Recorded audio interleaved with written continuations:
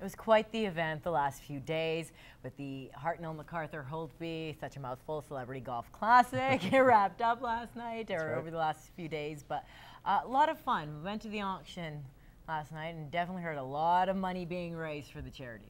It was insane. Nothing around my price range, No, unfortunately. no. But you know what? All the money going to worthy causes within the city of Lloydminster. Hey, after a round of golf, of course, the 3rd annual Hartnell MacArthur Holtby Celebrity Golf Classic, try saying that 3 times fast, wrapped up last night at the Stockade. You know, that they had the supper, like you mentioned, the silent auctions, live auctions, and a cool performance by Dallas Smith. He was actually pretty solid, I have to admit.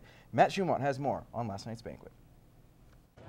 The 3rd and final Hartnell MacArthur Holtby Celebrity Golf Classic all started off on Monday with a welcome barbecue followed up by an autograph signing. And after a great day of golf, the 2-day event was once again a big success.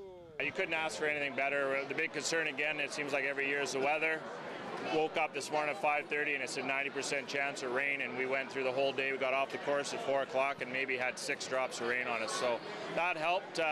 Celebrities had a good time. The sponsors and their guests had a great time. 60 celebrities were at this year's event. The committee says the tournament couldn't be what it is without the celebrities. The host of the event, however, are quick to bounce back the thanks to the committee. The volunteers that put in hours and hours and hours of work, it's just incredible. And to set up this thing, to get the golf, to get the sponsors, to get the memorabilia here on the silent auctions and things like that, it turns into a great event. Without those 3 gentlemen, you know, their contacts and the contacts we've built over the first 2 years, I think is a credit to their personality and what we've done in the past as far as putting on a first-class event.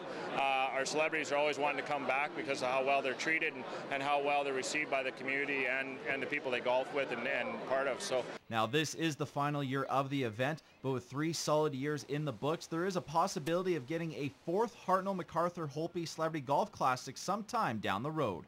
We'll take a couple of years off, and then you know, we'll let these oil guys make some more money, and we'll come back and try and take some more. So you know, it's maybe a year or 2 away. I think we need a little breather, and you know, I think it just makes it that much more exciting when you can take a couple of years off and then you know, and restart the thing. In the future, if we feel like we can, you know, if it has enough buzz to go around the community that we can do it again, I think we'll find enough people that are willing to do it.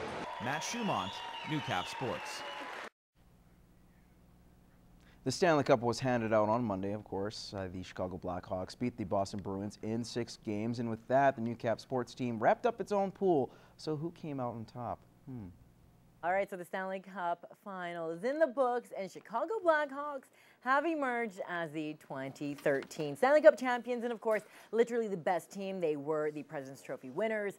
They had the best record. They were phenomenal all year long, and they are the winners. And a big, big congrats to Moses, who actually, he was clutch. He came from behind. He was in 2nd place, only one to pick Chicago in 6-2, and actually beat Kyle. If you look at the scoreboard, he beat Kyle by 1 point, so not bad.